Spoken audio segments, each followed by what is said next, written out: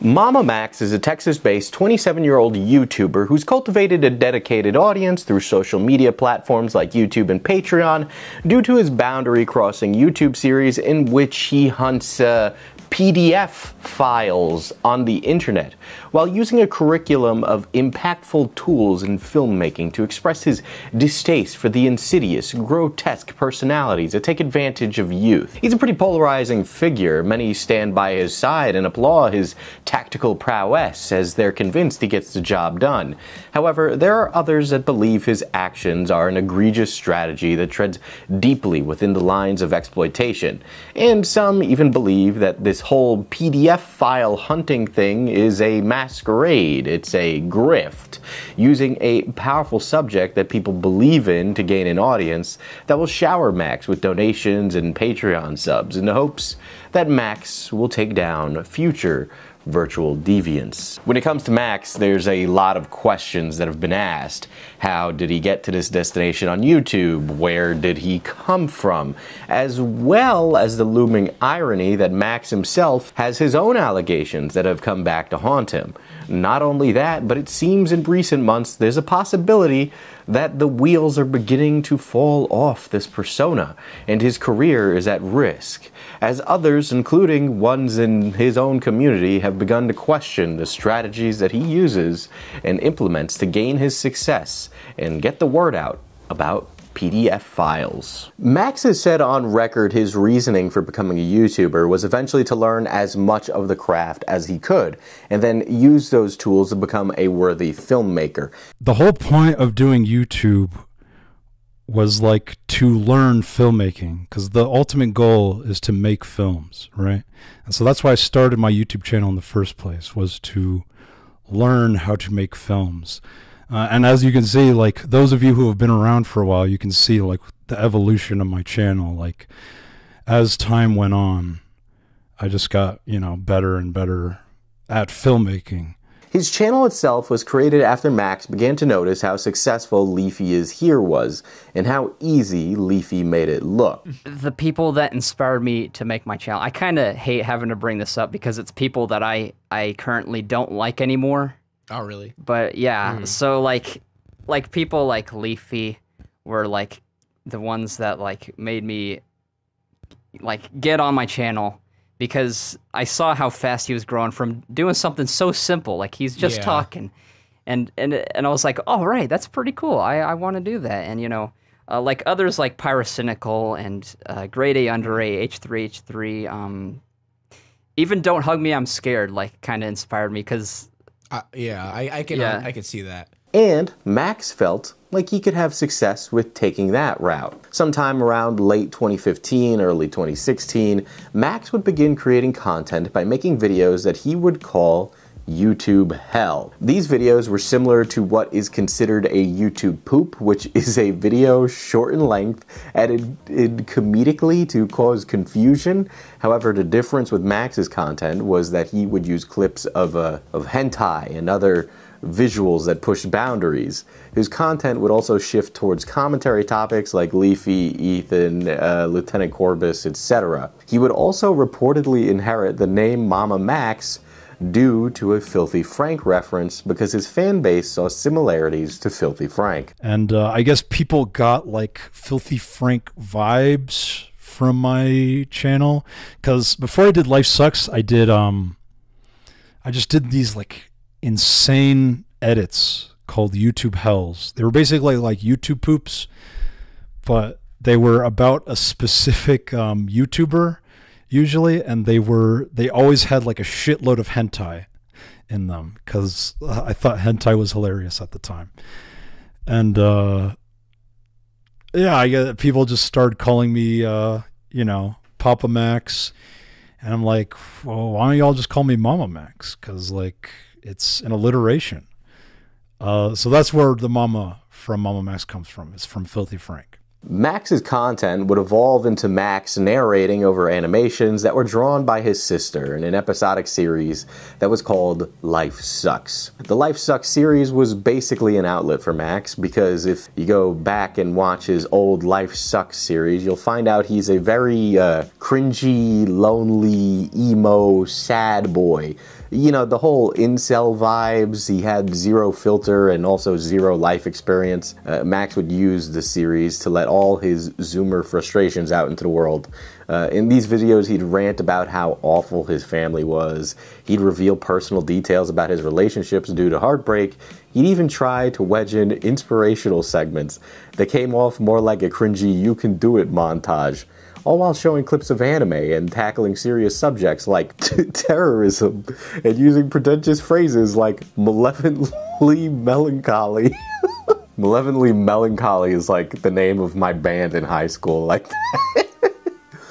Although you could see a glimpse of a talented filmmaker here, Max's series was just hot garbage, and I think Max would even agree with me there, which is why these videos are no longer public on his channel. If you ever want to have a laugh, just search up a re-uploaded version of the Life Sucks episode, and you'll literally feel secondhand embarrassment watching it.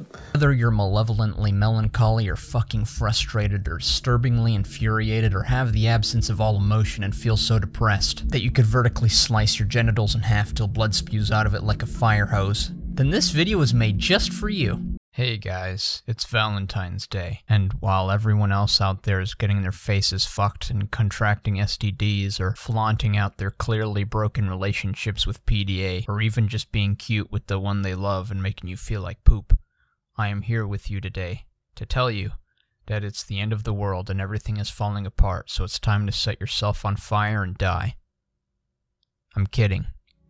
I'm here to tell you to not worry one little bit if you're lonely today. Also, I want to note that some of the women discussed in these Life Sucks video would eventually show up again years later with their own stories. But, you know, more to come to that when we get there. Look, we've all made content in the past that we regret, but for Max, it would kind of get worse. He would eventually grow too depressed to continue his Life Sucks series about being depressed, which is very ironic, and would push it to the side for something he would consider as more fun. That more fun thing was hentai reviews. I started making the Life Sucks because I was depressed and wanted to help other people.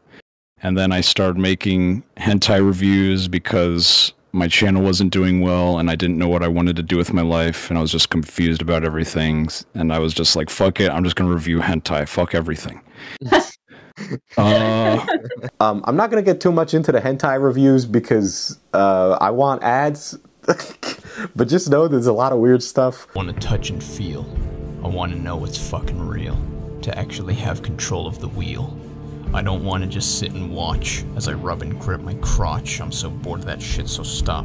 I can see they're just balloon boobs. I know it's all cartoon poon. I'm reminded every new moon, but I'm a savage and I liked it. I'm ravenous and I'm violent with anime in my privates. I'm just lonely and thirsty. I was only someone searching for mostly one to hold me.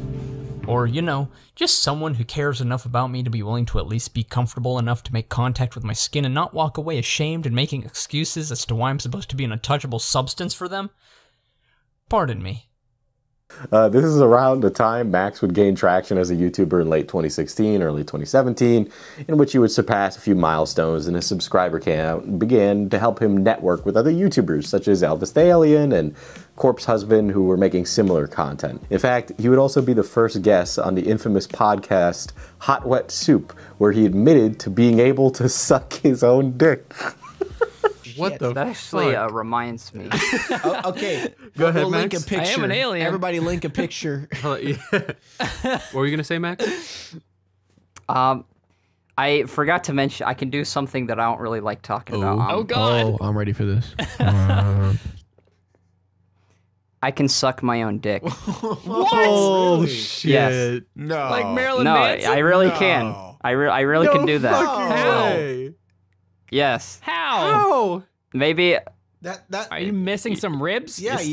I mean, no, but I mean, I don't know if it's just long enough for me to do it. Or... Jesus. Good for you, Max. It's more like giving head than receiving, you know? After the hentai reviews grew stale, that wasn't the only thing that grew stale. I need to not do that every time I have a gag. After the hentai reviews grew stale for Max, he would transition into game reviews, in which he reviewed games like Dead Space and Elder Scrolls. But this unfortunately did not fulfill Max, and as he saw the rising increase of content that had a darker subject matter from creators like Nexpo, Lemino, Ahoy, and Mudahar, he became inspired and made a switch to more of a horror atmosphere. He would then upload a spooky video on the viral indie game Kanye Quest, which would blow up in the algorithm. Speaking of ads, by the way, I'm actually currently not making money from ad rev on YouTube because there's some weird shenanigans that are happening with the company, the MCN that I'm with. I have a second channel where I stream, and you can become a channel member, and it's all very pog. So here's a new model. Please don't draw too much Rule 34 of this design. I understand he's very attractive. So let's get to the pedo hunting, shall we? On March 27th, 2020, MamaMax would upload another spooky video, which was called Cartoon Incorporated. The video surrounded theories that Elsagate was still alive and well, and how pedophiles were using children's cartoon channel to take advantage of minors. The video would include a segment where Max would actively hunt and bait an alleged pedo in a voice call, and once he did that, there was really no looking back. He was hooked. Max had so much fun in his quest to capture pedos that he became addicted to it and wanted to do it again. Didn't really expect to do like pedo hunting stuff until I just tried it, and it was so much fun that I just wanted to like do it again. And then it's gotten to the point now where it's like, now I feel like I have a duty to, like, you know, do what I do for children, because I think that is what we should be prioritizing as a species, is like our children. So I think that is basically the evolution of my channel so far.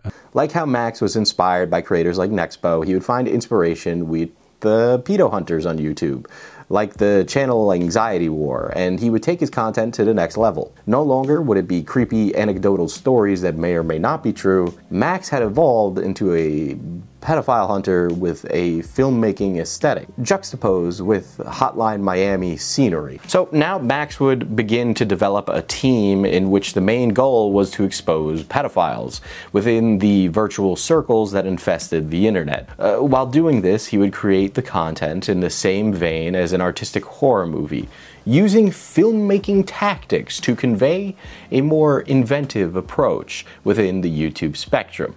His videos were incredibly watchable, and they involved a source of content that brought in a lot of views.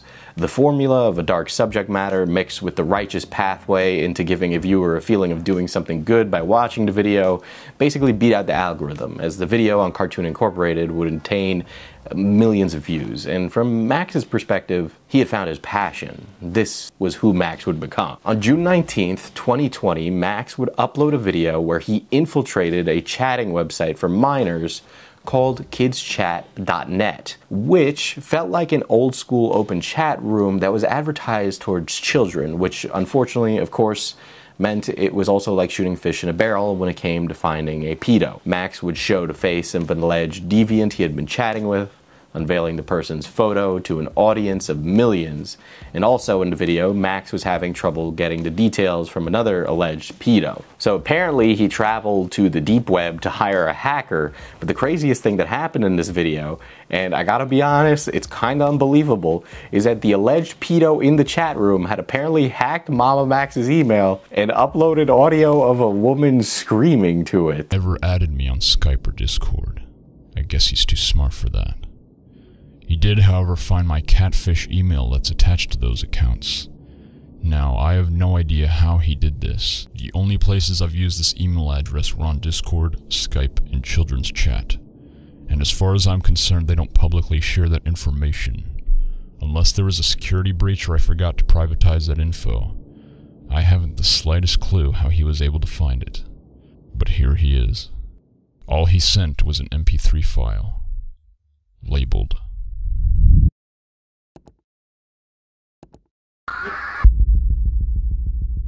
As his uploads continued to increase in views, Max would cultivate a very dedicated audience that would do anything for him. And as a YouTube ad revenue had always been lackluster for MamaMax, the enormous source of income primarily came from his Patreon. This allowed Max to facilitate a budget for his monumental and debt-inducing videos.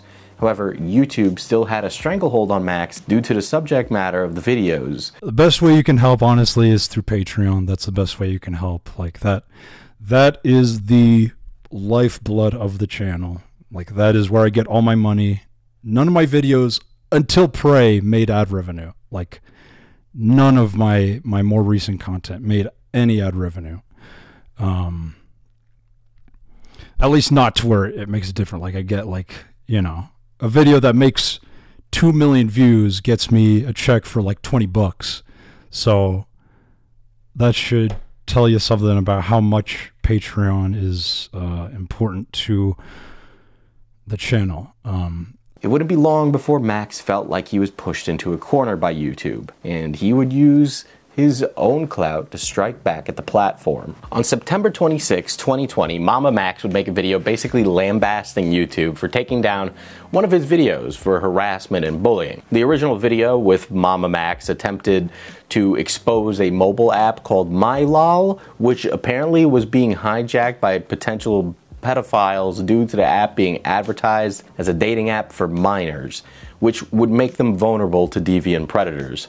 In the video, Max would dox multiple potential pedophiles, including showing an actual phone number. This is from the uncensored version. He would also show imagery of him having a gun put into his mouth. Quite a few things that might not have been considered TOS friendly from YouTube's perspective. YouTube is a frustrating process. A lot of times content creators will upload a video, follow community guidelines to a T, and for some reason the automated system will still be alerted, and through no fault of the uploader, YouTube will take down the video and initiate community guideline violations. We've seen this time and time again, and YouTubers are forced to deal with automated replies to try and get this fixed. And a lot of the times it goes nowhere. So one can relate to Max's frustrations during this situation. And at the time, a lot of creators did as well. However, this would be the first instance of MamaMax taking a very sensationalized approach in attacking YouTube, using his content as a sort of advantage. In his content, Max hunts pedophiles. Therefore, from Max's perspective, if YouTube takes his content down, they're actually aiding pedos from being stopped by Max himself. With hindsight, I definitely think this is an unfair approach because although Max may think his content is special, the balance of YouTube should allow all content to be treated the same, and therefore when the platform takes down a video, it's not actually an attack, it's simply either an oversight or the YouTuber in question actually broke the TOS. To paint YouTube as a platform that's helping pedos to avoid capture is just absolutely fucking preposterous. So I don't know why MamaMax would think he's so special here. We all know this now, but at the time Max was able to really crank up the narrative and content creators ran with it. In his video, Max would ask his audience to basically pester any creator with any sort of clout to get in touch with YouTube and use the hashtag AnswerUsPedoTube. More than happy to accept that this was another silly mistake by Team YouTube. I have already tried reaching out to you on my own, and you ignored me, so you brought this upon yourself. To my lovely audience, you are the only ones who can help me get an answer from them. It's all up to you now. The fans. And oh boy, after this, Max unleashed his audience onto YouTube with the goal of getting his video reinstated. Many saw this as an act of goodwill. Max was doing the platform a favor by hunting disgusting and hideous cretins who invaded this space. Getting these people away from these platforms and making the youth aware of them was applauded practice by the community. Only some really criticized Max, and mainly they were critical of how he went about it. You see, there's going to be a pattern here with MamaMax. It's going to be about how his process in executing these things comes with exaggerated tactic. One YouTuber who would place some pushback against MamaMax was, yet again, another commentary mainstay, Tommy C, who reacted to MamaMax's Answer Us PedoTube and had some respectful criticisms against the content creator. The main point Tommy, along with his co-host at the time, Nicholas Deorio, alluded to was that YouTube was in no way, shape, or form purposefully trying to protect pedophiles here, and that more likely the reasoning Max's video was taken down was because of the verbiage and the imagery shown in the video that may have tripped the algorithm, which caused an automated community guidelines violation. When you're talking about pedophile rings and all this shit, you have to use words like CP, child pornography. You have to use words like sexual assault, sexual violence. I was 15. All of these things are also trip out of context. the algorithm. You understand that? It might when you're trip the using bot. bots, when you're using the algorithm, I mean, you're asking them to do like context. So this is kind of difficult already, right? Yeah. And now you're adding in the elements of horror, lynching babies, like blood-covered fucking jump scares. And all of these other things. I was 3 like, years by old. the algorithm. Yeah, no, I think you're right. And he sounds like the Mandarin. It's really easy for this to be accidentally and it sounds like the Mandarin. So Yeah, he does. copyright. He sounds like the I Mandarin. was 6 years old. Tommy also respectfully pointed out in that doing something like this and creating a ruckus on social media could lead to an overcorrection, similar to what happened with the Matt What It Is guy from the hashtag #WakeUpYouTube, which eventually led to a lot of channels getting wrongfully demonetized along with the second adpocalypse. Sometimes it's not a good idea to play games like this and try and wake the beast. You might not like the answer you get. Now, at this point, Tommy was respectful. Things would change in December of 2021. As for this situation, MamaMax would claim that the video was a success because it opened a dialogue with YouTube and got him an answer as to why the video was taken down, which was apparently due to him showing a phone number. Gee, what a shocker. Moist Critical would also mention Max to the CEO of YouTube at the time in a conversation in which Susan agreed that they would implement ways that YouTube could warn the creator that something had violated the community guidelines before actually taking down the video and giving the channel a strike. This also comes into play with MamaMax's video, if you remember that controversy that happened, where MamaMax had this huge video that got taken down, and it was taken down, if I remember correctly, because he showed a phone number for like 3 seconds on screen. Well, instead of taking that whole video down, why not just let MamaMax know, take this out and the video stays up? I'm sure he would have obliged using YouTube's editing tools.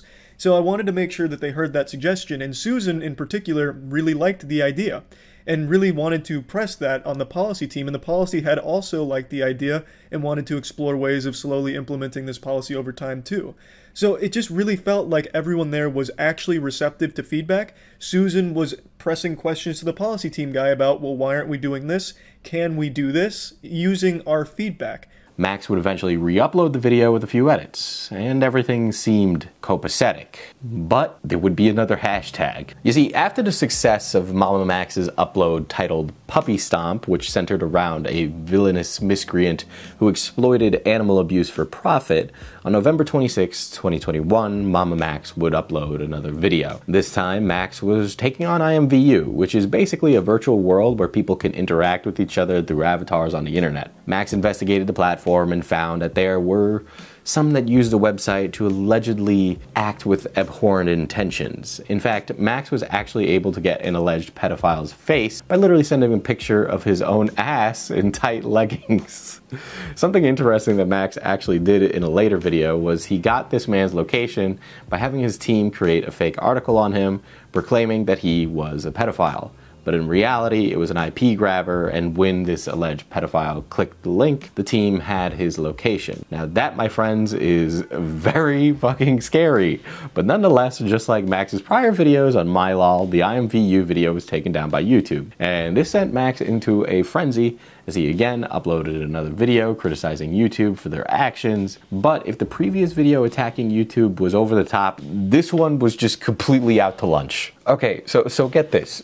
Basically, Max showed a virtual bare ass on the video, and that was flagged for violating YouTube's policy on nudity or sexual content. So instead of Max just simply maybe re-editing the video and re-releasing it, Max decided to upload a video pointing the finger at YouTube again, and inventing this narrative that YouTube is protecting pedophiles again. You endlessly punish those of us who create content in response to injustice, speaking up for victims like children and pursuing the perpetrators like pedophiles. It is volatile, intense, disturbing, upsetting, raw, and real. because that is the subject matter it is covering, and that is the way it should be covered. Max also collaborated with a variety of YouTubers in which each one aired out their grievances with the platform. So in a way, Max camouflaged his aggressive video against YouTube as more as a diversification of healthy critiques. But that all goes away when it gets to Max's part, in which he goes like batshit insane. So, for example, he calls out Susan Wojcicki and tells her to do something for once or step the fuck down, which she eventually would do. Max had no role in that, by the way. It happened. Philip DeFranco proclaiming that good old sexy Phil had purposefully ignored Max because he was dealing with another drama. He also hinted that Phil wouldn't cover Max because he wasn't a big creator. He also called out Ethan Klein, who Max asked very politely due to Max hearing that Ethan had actually helped Max out prior. He also called out Keemstar/Scarce, who Max has nothing but love for because Keem and Scarce helped him out last time. Notice a pattern? Everybody who's helped him prior gets a warm greeting, and the ones who didn't, well, Max gets very aggressive towards. What else? He also called out Moist Critical, who claims that Charlie's past video talking to the CEO of YouTube aged like milk. I don't know how it's Charlie's fault that things change with time, but they did. Oh, Max also called out Chris Hansen. You know, To Catch a Predator Chris Hansen. Why? I don't know. Apparently Max believed Hansen had fucked up before, and thus he must make things right by using his connections to get in touch with YouTube for MamaMax. He calls out Shane Dawson, basically giving Shane a chance at redemption given that Shane had been canceled the year prior, as if he were to step up and report on MamaMax losing his video, all would be forgiven, which I don't think would really help Shane at all, and as time has gone on, not great. There was also a call out to Corpse Husband, which is a bit of a doozy, so stick with me here. Max and Corpse Husband do not like each other, and Max uses this part of the video to address some petty beef between the two because Corpse threw Max under the bus when Corpse said the dreaded R slur while reading a script from MamaMax on his channel for one of the Life Sucks videos. Max declared that Corpse owed him a favor, and he wanted Corpse to pay his debt by talking about YouTube taking down Max's video. Corpse, I know you have nothing to do with this, but with all of your power, influence, and the favor you owe me, I just couldn't help myself. So, remember when you reached out after years of not speaking to me while I was at the hospital tending to my sick girlfriend, and you kept trying to rush me home to do you a huge favor, and then you threw me under the bus for something you did, and at the same time acted like you were taking full responsibility for it. But I let you do it because I thought you were going to be my friend like you used to be, and then you stopped talking to me immediately after you were done using me.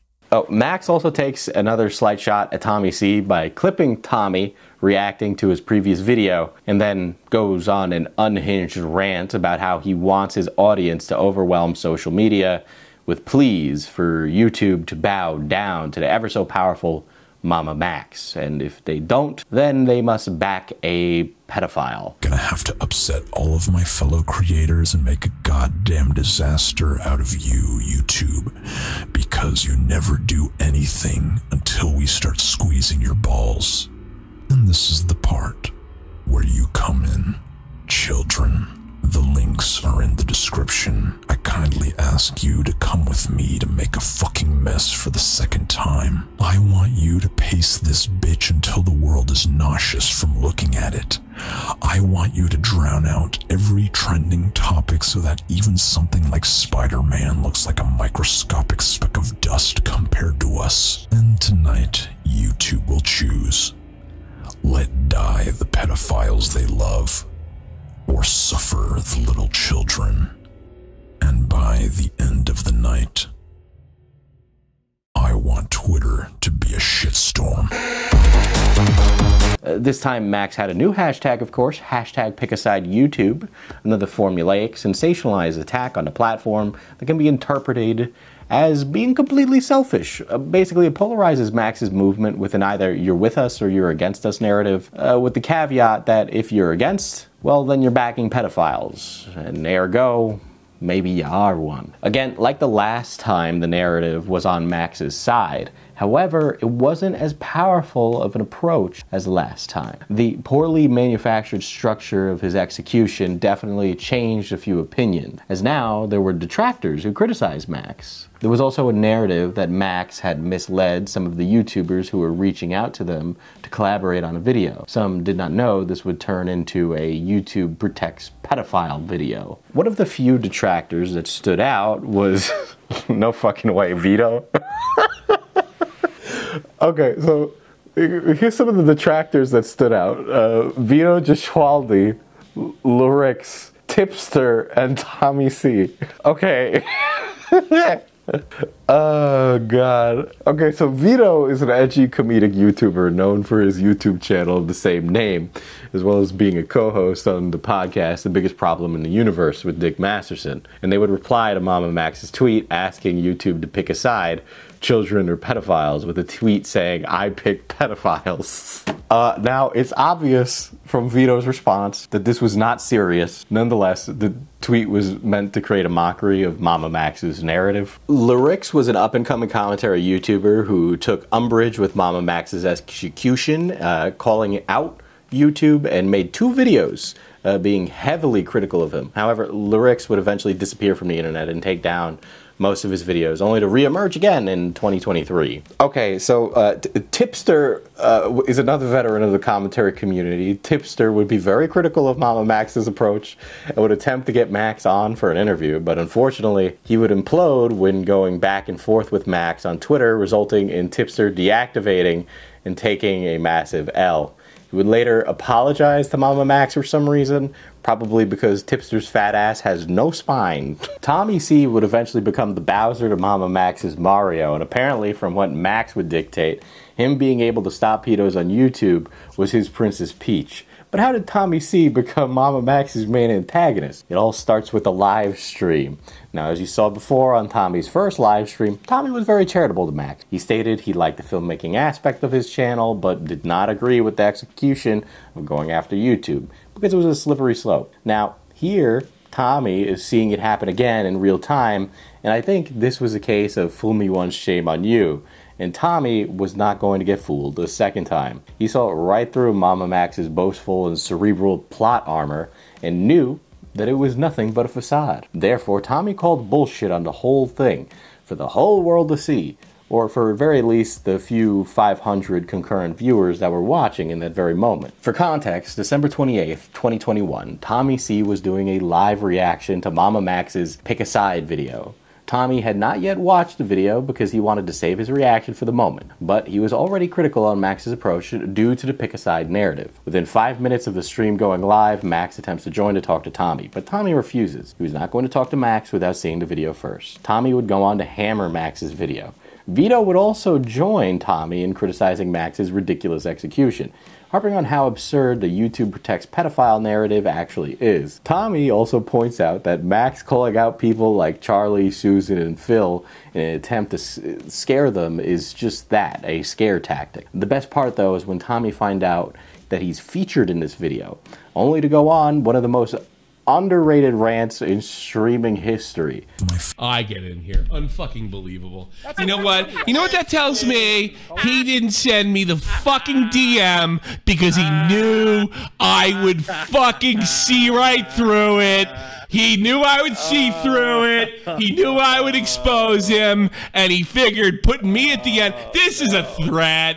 This is a fucking threat. Hey, jerk off. Go fuck yourself. You're a fucking liar. You're a piece of shit. You're not a journalist. You don't give a... You're a clout chasing just another YouTuber. You're no different than anybody else. You don't give a rat's ass. And you can suck my dick. There you go. I couldn't count on Tommy C keeping his mouth shut. You're damn fucking right. That's the only goddamn thing you did right, you cocksucker. There you go.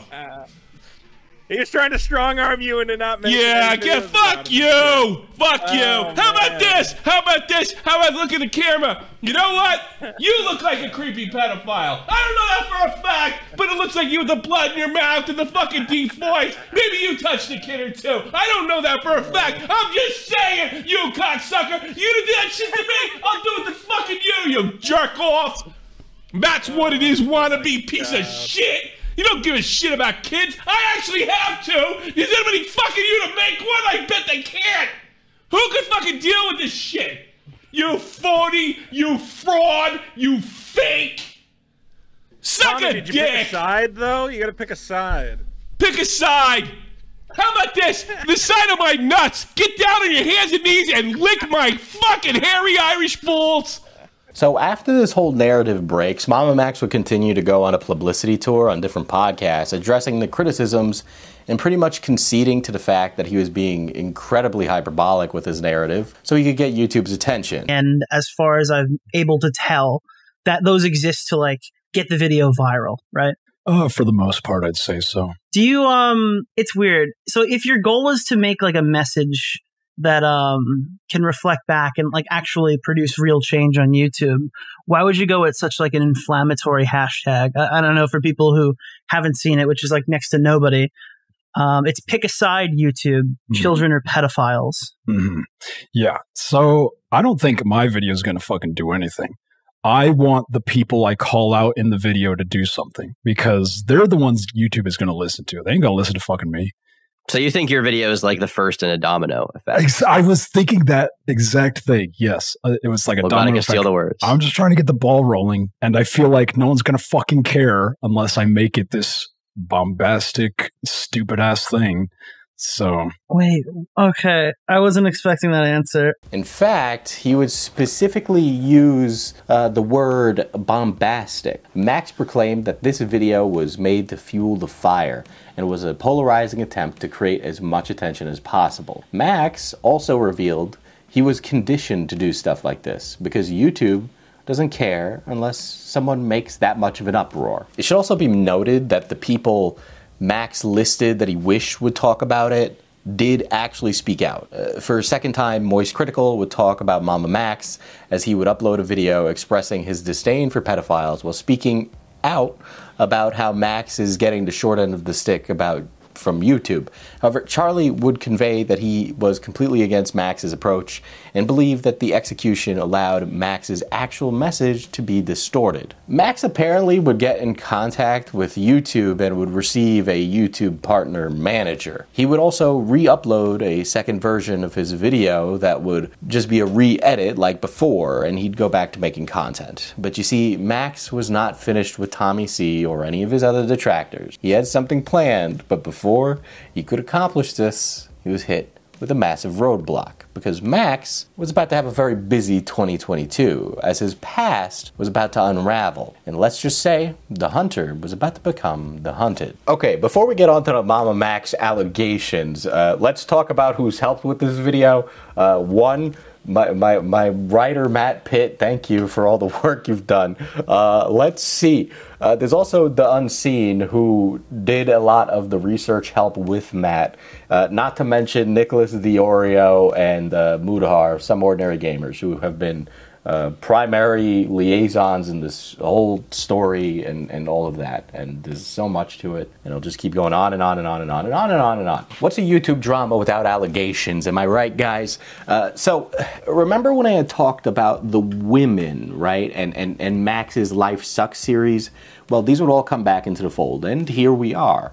Throughout the span of a few years, while MamaMax gained the reputation as being this prolific and artistic pedophile hunter and gathering acclaim throughout social media, he would begin to procure some pushback from people in his personal life after becoming a success behind the scenes. These people were like the ghosts of his past, coming back to haunt him in the shape of his ex-girlfriends. Old relationships gone wrong that included a hefty amount of accusations against them. These girls had apparently found each other as they would make their stories public and would begin to network with one another to reveal their stories. The more time that went by, the more women would come forward. Max apparently apparently knew about the collection of his ex-girlfriend and had been very weary of them, mentioning them publicly from time to time, conveying he was being cyberstalked and slandered. Not since I started doing pedo hunting, except for one, and it was about cyberstalkers. It was about the people, about some of my exes, and then among other people like who were stalking me and trying to like make a coup to like cancel me. And so it was gonna be a video all about that. But I asked everyone, like I took a poll in my community post. I think I've posted this before. Like, should I make a video on this? And everyone said yes, like overwhelmingly. But at the end of the day, I was like, maybe it's a better idea if I just let them do what they want and just deal with it if it ever comes to light. So that way I'm not being the bad guy by like starting shit with them, and they can say what they want and I will respond to it. And I think it'd be better that way. That way I can tell the full story. Because I have receipts, I have pictures, I have everything. So this wasn't something that came out of nowhere for him. He knew it was coming and was more than prepared to defend himself. Now, I'm not going to go super in-depth with the accusations, but I will simplify everything for each girl that has publicly come forward. Paulina was one of MamaMax's more recent girlfriends within that time period. In fact, she worked with him behind the scenes on his videos, using her voice to bait pedos into conversations as she pretended to be a minor. You can even hear her voice on a few of Max's uploads. She would call out MamaMax on her Instagram stories, stating that he did not care about her safety and would ridicule her behind her back with other friends. She also stated that Max was too distracted with his videos to show her any attention, even when she begged. And Paulina would also allege that Max gave out all of her information to his new girlfriend, who was reportedly a vicious person that had a history of harassing people. Lucy is a Tasmanian and began dating Max in 2016, their relationship lasting until 2018. She would state that she had begun dating Max when she was only 17 years old, and also claimed that Max had lied about his age to make it seem like he was younger, claiming that he was an 18-year-old when he was actually 20. Lucy would reveal that allegedly nudes were exchanged between the two while Lucy was still a minor, and she would also go on to accuse Max of sexual assault during an incident in 2017 in which the 19-year-old Lucy had flown to Texas to visit him. MamaMax admittedly made a video on her back in the day called Life Sucks, Depression, to which he would later claim that this activated her and she had begun hurling accusations towards him ever since. Olivia would continuously go public about her accusations on TikTok. She claimed that Max was extremely abusive towards her, flinging objects at her while in an argument, guilt-tripping her into sex, and she also stated that Max was emotionally manipulative, proclaiming that he had said she killed his unborn children after Max claimed she cheated on him because they would talk about having children in the past, and her cheating meant that they would no longer have children together, therefore the non-existent children were murdered. The most egregious accusation, however, is that at one point Max allegedly had his way with her while she slept. It is to note that Olivia would later say she did give permission for Max to do this, but would later take it back and say she wasn't into it, in which Max would not take her seriously when she took it back. On April 14th, 2022, some of the accusations would come to light on social media when Twitter user @Volpereza would also claim to be a close friend to Paulina, and would make a Twitter thread broadcasting Paulina's accusations to the world. Soon, other accusers would join in on Twitter. Some of the smaller commentary channels would report on accusations such as these, as this all mainly orbited the smaller community, and it didn't really get picked up by bigger channels. Eventually, a small YouTuber would step in to defend MamaMax. The smaller YouTuber in this context would be Craig Beckett. Absolutely no one should have picked up this story as is and even humoured the idea that this could have possibly even been remotely legitimate. But they did. MamaMax exposed. Huge allegations surface. I try and limit the amount of punching down I do because, yes, we all end up taking on stupid topics on our way up, and I'm sure I'm going to have more than a few myself in the future. Craig Beckett was an up-and-coming British commentary channel who latched onto the MamaMax story when the accusations began to unfold. He had a lot of questions for the accusers and conveyed trepidation towards their story, as at that point there was basically zero evidence except testimonial screenshots, nothing else.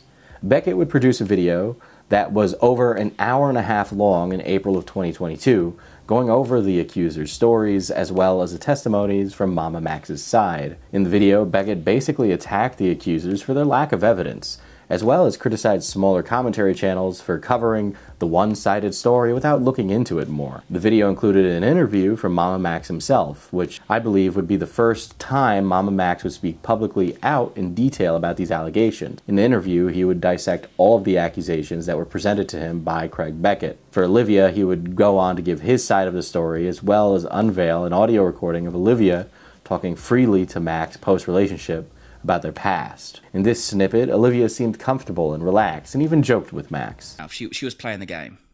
Correct. She was playing the game as much as you were at the time. Like correct. Right. Okay. I think that was all of the questions I saw in her accusations against you, unless there were other ones that I've missed. Is there something else that she's tried to accuse you of? May I ask? Well, Craig, let me show you this Google Drive. You're going to notice 3 names. Let me know when you have it open. I do, yes. I see the names. Okay.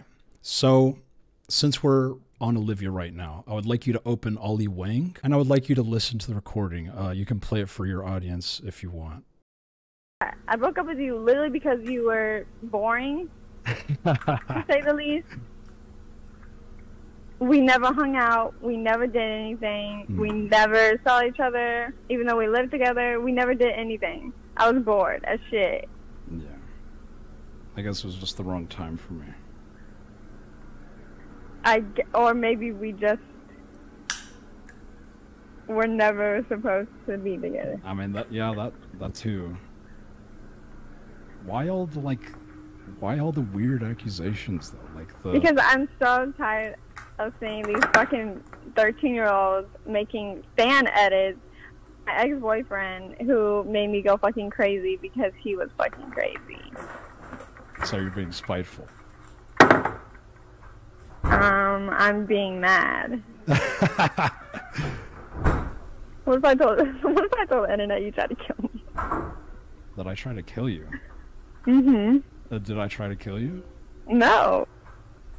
If it got to the point where people are like, can you respond to this, Max? Then I would be like, it's not true. For Lucy, Max claimed that she was 18 when they started talking to each other, and that if she was 17 then, and it was only a 3-year age difference. He also originally lied about his age to avoid being doxxed, and stated that when they began dating, he told her his real age. Max would also be very critical of Paulina's accusations, as he claimed that he had numerous amounts of screenshots that proved the exact opposite, and that Max was very understanding of her, and tried his best to be there for her. He also said he nor his team had ever doxed her, and that she had doxed herself, and he and his team tried to help her through it. From Max's perspective, the relationship ended when Max would allow Paulina to see his DMs. But when Max asked to see hers, she refused, and he ended it then and there. When Craig's video was uploaded, the accusers took to Twitter to defend themselves. Craig's video was at first considered to be a hit, and it was well received, but Craig would throw this all away when he decided for some reason to pick a fight with the commentary YouTubers Augie RFC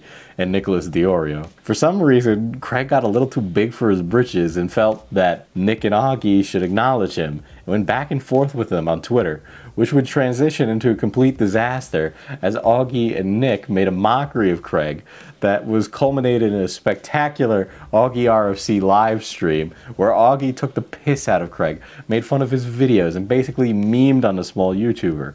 Craig, a man who had previously admitted he did not like going on live streams to debate, avoided the confrontation, and Augie and Nick were deemed victorious by the public, especially within the commentary community. Thus, his video at that point seemed to be a failure. So he tweets at Deorio, right? And he's like, "Dear Oreo." First of all, you know he's a spurg because he says Oreo and then he spells it like the cookie, you know? Like, it's like... And he's also throwing like the passive-aggressive womanly emojis in there, and just, it's just terrible. Anyway, he said, "I would tag you, but you have me blocked. I would tag you, but you have me blocked, Nick." It's been a day. Literally. It's been coming up a month since this comment. It's been a month. Dude, this guy is such a fucking bitch. He's been thinking about this for a fucking month. But what has he been thinking about? He says, I know you looked into it behind the scenes, and my video has been out for over a week. Going to say anything yet? Look at this. Boogie posting his boxing fight. Imagine Boogie commits to this and gets healthier than Deorio. Meanwhile, he's a complete total fat ass! We got a fat person alert! Fat person! You're fucking fat, dude. You gotta be kidding me, bro. This guy's Really? a fucking lol cow. Why is he randomly thinking about you, too? You know what I mean? Like, why is he just randomly like, oh, I wonder if Deorio is gonna get skinny soon. It's like, dude, you're such a fucking spurg. Why are you thinking about this right now?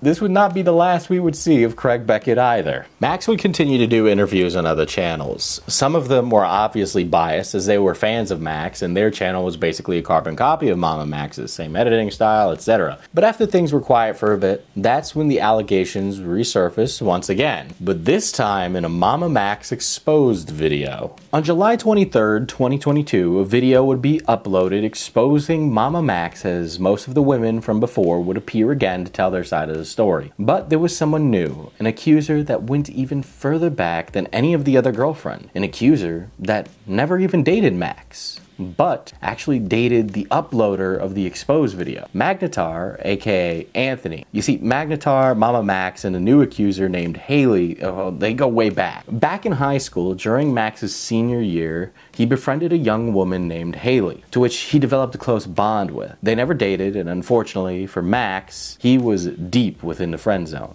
But nonetheless, Max would secretly lust for her. Max, in fact, was incredibly attached to Haley. As they graduated together, Max would unveil his secret plan to win over his crush. You see, it wasn't just his videos that were annoyingly pretentious and cringe-inducing, but even at a young age, he did things that were incredibly weird. I met Max in 2012, 2013 while in high school. We were co-workers at a local movie theater in Wiley, Texas called B&B Theaters. We didn't really speak that much while working there, but he was good friends with most of my coworkers, but he only worked there for a short period of time. We were classmates in a forensic science class our senior year in 2013, 2014.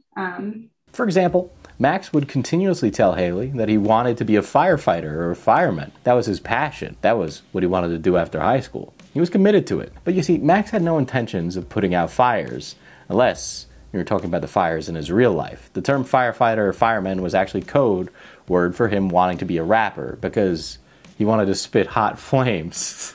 Something that I used to do a lot is rap. Oh, really? And no shit. oh my god. No shit. Yes. Really? I won't do it now. Maybe like no, please. You started it. Maybe next time. But, I prided myself on being a rapper. Really? And I felt like I did pretty good. Yeah. That's awesome. cool. After graduation during the summer of 2014, Max would give Haley a notebook that he explained was the reasoning behind the firefighter code word. Haley would read what was his notebook, and she was shocked to find writings about her and how much he admired her, while he explained in the writings that he absolutely loathed the boyfriend she was dating at the time. Max would allegedly write about how this boyfriend didn't deserve her, and Max even apparently wrote up a whole plan on how he would extract the boyfriend out of the picture. Haley described Max's writings as thorough and violent, and just the whole thing creeped her out. It was a huge swing and a miss by Mr. Romantic MamaMax. Don't write weird rap diaries to your crush about how you want to kill your boyfriend. It just doesn't work. It just, don't do it. Ladies don't like it when you say you're gonna kill their man. Haley would attempt to break away from Max as she began attending the University of North Texas. But Max was unrelenting and continuous as he texted her and tried to stay in touch and wanting to hang out. Haley would try to stay distant from Max, but somehow he found her dorm room and just showed up out of nowhere. MamaMax was no quitter and stayed vigilant, and soon Haley would give in, as after breaking up with her boyfriend, she would respond to one of Max's texts, which allowed them to reconnect. But eventually, she would find another boyfriend, and it wasn't Max. It actually was Anthony, aka Magnetar. Anthony and Haley had known each other for quite some time.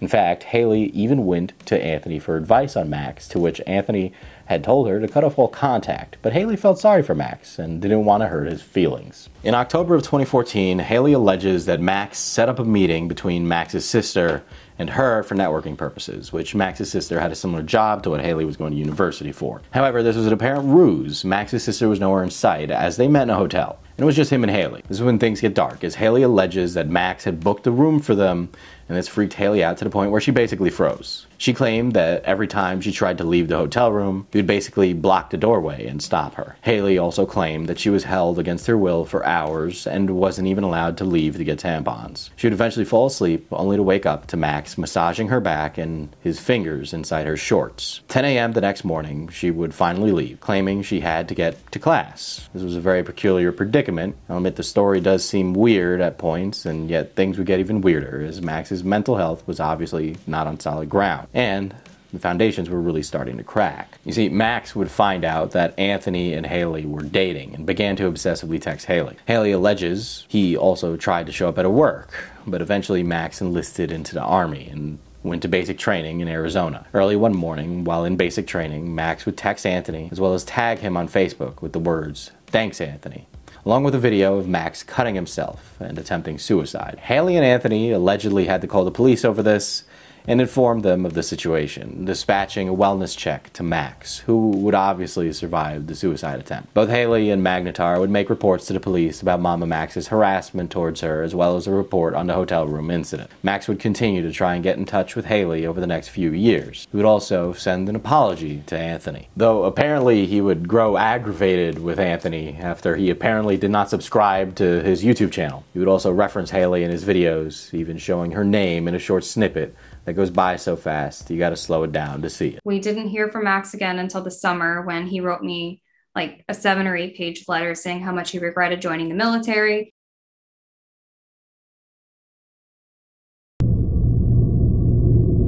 I was in the United States Army before I was discharged for attempting to commit suicide.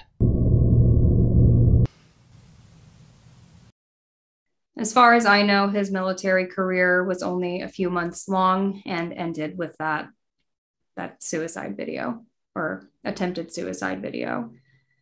He told me about how he loved me and wished we were together. I didn't respond to it, nor did I keep it. I burned it in my grandma's backyard, actually. This is an emotional roller coaster. You know, I like know most of this. It gets rough. Anyway, let's talk about the other ones. The rest of the video is a more detailed version of Olivia and Lucy's stories, which I've already gone through the bullet points, but I gotta admit, their stories do seem a bit off. Paulina's story is absent. Lucy's story is more concise and gets to the point, but nonetheless, not a lot of the evidence shown for all of these hefty accusations, especially for things like sexual assault. And Olivia, well, Olivia's the worst story in this group. She starts it off like she's a YouTuber welcoming viewers to her channel. Yo, what's up everybody? Welcome back to my channel. Today, I'm gonna be calling MamaMax a rapist. I can't include that line. Hi guys, my name is Ali Wang, and unfortunately, I am one of Max's exes. How did we meet? So I had a friend, and he doesn't want me to say his name, but we had a mutual friend, and then our mutual friend invited me to go hang out with them. And it was me, my brother, my sister, and my friend, and Max, and we all went to Max's apartment. And we met him through a friend. But our mutual friend wasn't friends with him much longer than I was, so he didn't really know him that well himself. Okay.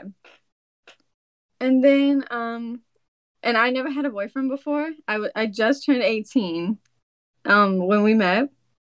I was only a month 18, and I never had a boyfriend before. I never even like held hands with a boy. And when I had a little crush on Max, he could obviously tell. I mean, like, we were hanging out. We just started hanging out, kind of. I don't know how it really happened. I don't remember how it happened. We just started hanging out because of our mutual friend.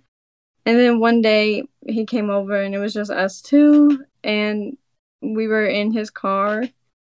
And then he kind of just went in for a kiss.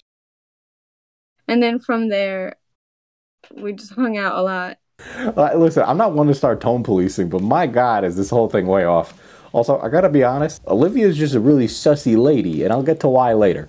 But that being said, my point is that there wasn't a lot of evidence shown to really expose Max as this disgusting deviant. I'll admit that numerous ex-girlfriends coming out with stories against him is definitely a cause for concern, especially in his field of video. In fact, the video states that there is a total of 7 women with stories.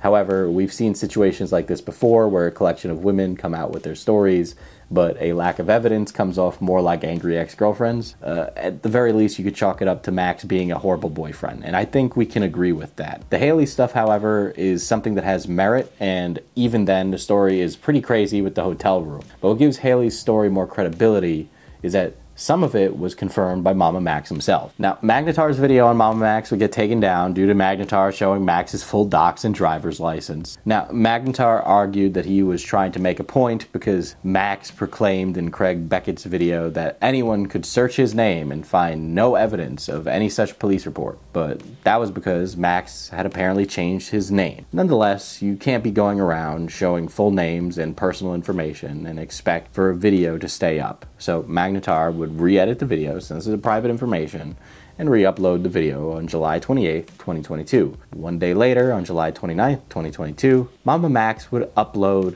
his MamaMax's response to the allegations. Okay, so I want to preface this part of the video. Max could easily be lying in it. I would not be shocked if he was. There are points where the dude says stuff like, damn, go off sis, like 100 times in the video, and it's really annoying. But damn, go off sis.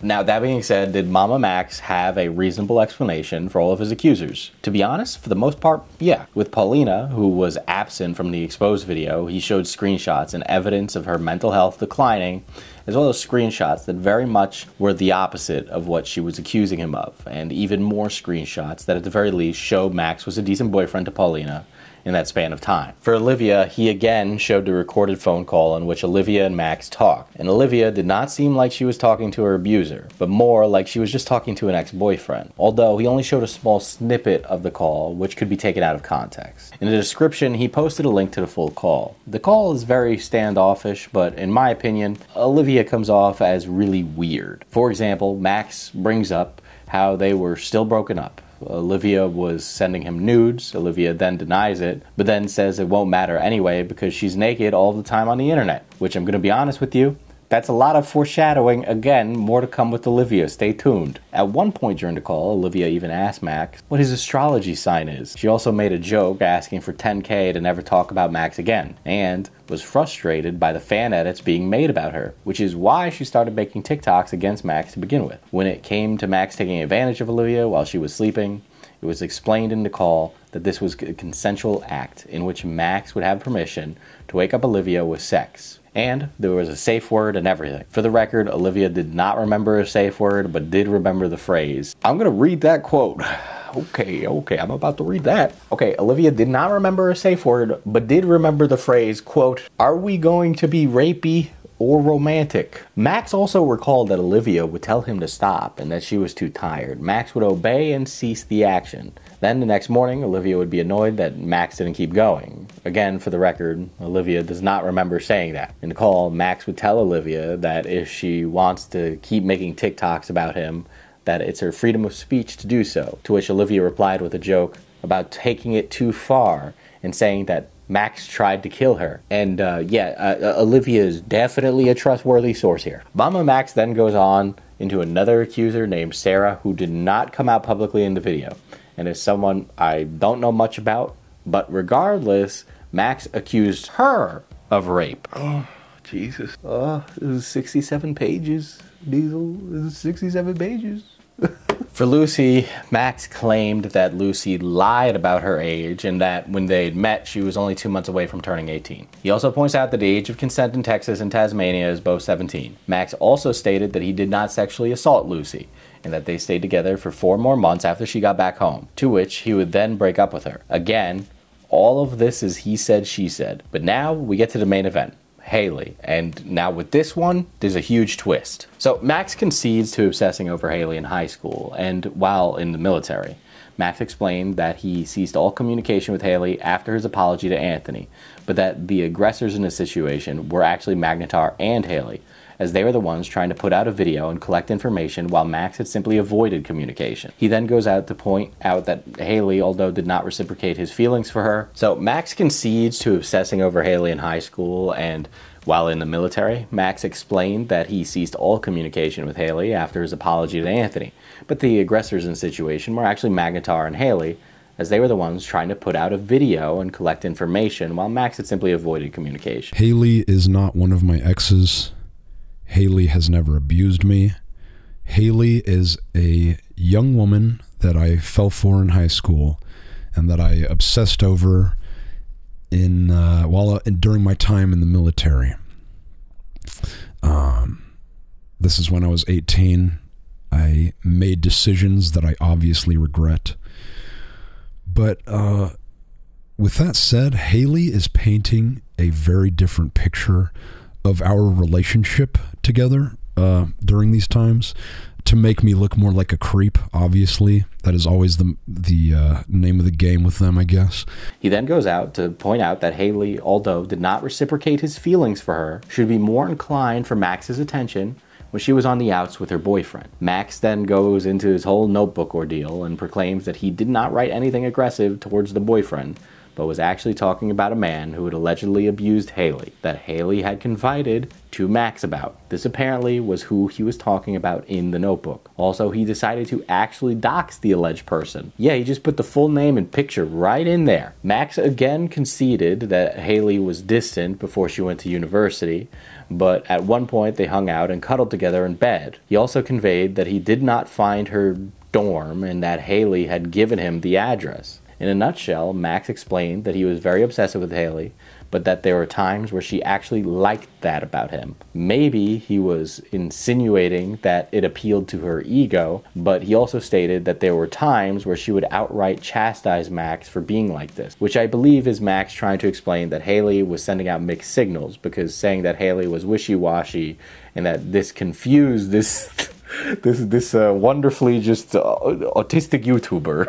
I'd be lying if I said, you know, man, with these internet boys, with these internet YouTubers, be straightforward with them, okay? Don't send mixed signals. They can't read them. Look at MamaMax. Do you think he's a guy who deals in the gray zone? No, he sees the world in a very chaotic way. You need to be very clear. That I can see his brain. It functions on a different level, a stupid one. Anyway, when it came to the hotel room, Max explained that everything was consensual. Haley was not afraid for her life or scared, and she could have left at any time, and that they actually did leave to get tampons. Max revealed that the two flirted with each other and cuddled together in the bed, and that nothing uncomfortable had happened. Max would continue to dissect Haley's testimony, claiming she had dates wrong, mixed up situations, and very much alluded to her either misremembering or twisting the narrative to paint Max in the worst light possible. But he did confirm the suicide attempt and sending Anthony the footage of it, which by all means truly paints Max as an unhinged person in the moment. Max then tries to paint Magnetar in a selfish light,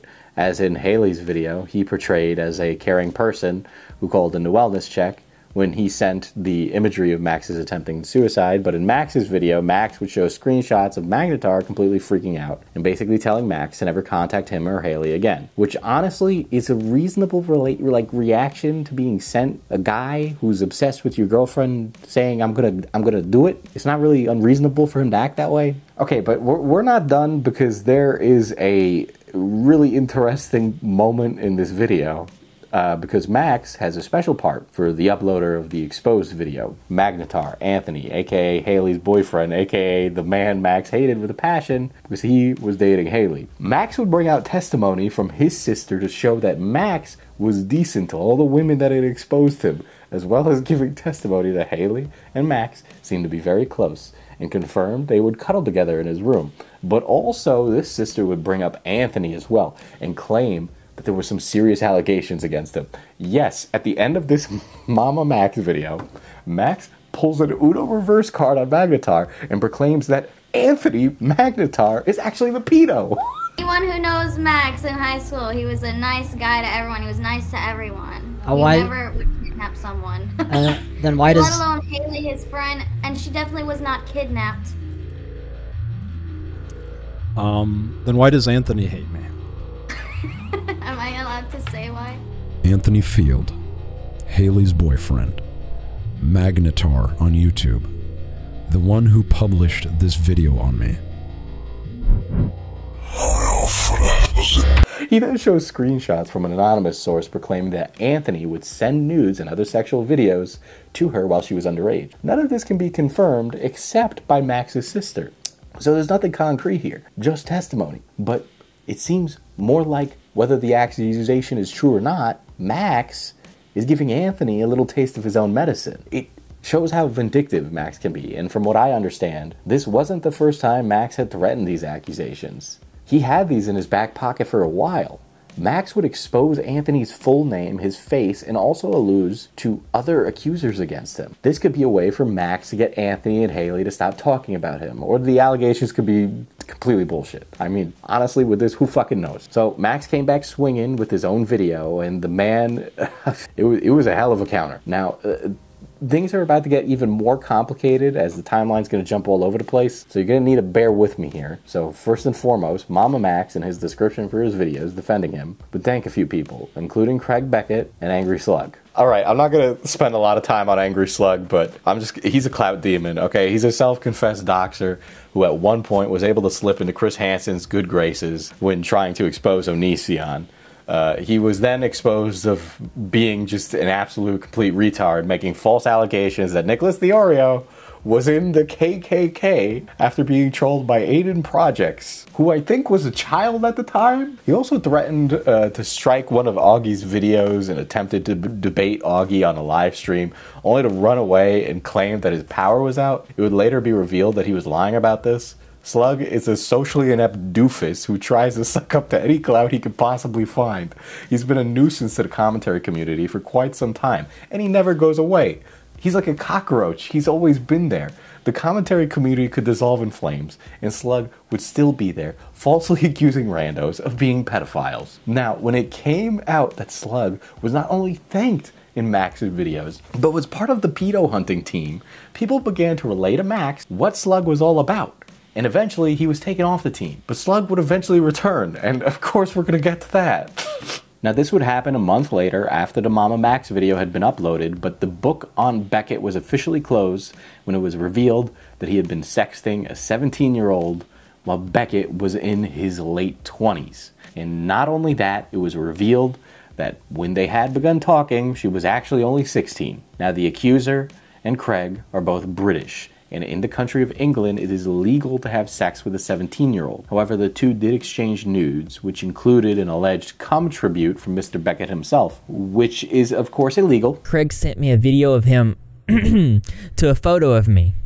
Here's the screenshot from my Twitter data that shows he did in fact send me a video. Evidence of a video being sent. Here's Emmy saying to Craig, someone really wants to see them. He says, maybe, winky face. She warns him that she is fully undressed. To which he says, I will prepare my raging... read the screen there. This is a really important point. I don't feel like enough people have stressed this enough during this situation. But not only did Craig break the law, but throughout the duration of the time that he spoke to this young girl, he encouraged her to break the law. Here he says, good, but enjoy yourself. Take plenty of pics and videos. And yeah, he was done for after that, disappearing from the internet, never to be heard from again. In fact, the last we ever heard of Craig is when his former ally, MamaMax, got a hold of him and tweeted out a picture of Craig Beckett with the word pray written on his forehead. And that's prey as in like the thing predators eat, rather than like pray as in Jesus. And then Max would later come out with a music video called Pray, so it was possible that Max was using Craig Beckett to plug his song. He would also express his frustration with befriending Craig Beckett on a live stream. And just to be fair, the one who exposed all of this about Craig Beckett was Angry Slug, broken clock right twice a day. Alright, this is gonna be a good one. Okay, so here's another side note I gotta mention real quick. It's about Edwin's generation. He's a commentary YouTuber who's known for making videos on hashtag MeToo scandals like Die Antwoord, Marilyn Manson, Onision, Davi Vanity, and Edwin had his eyes set on possibly making a video on MamaMax.